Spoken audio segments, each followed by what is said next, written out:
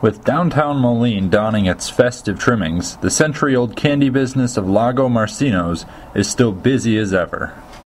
We always had a number of things going on, like we would serve food, we made fruit baskets, chocolates, so there was not always one thing.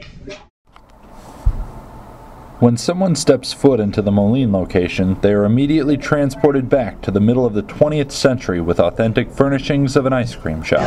We need to be here. That's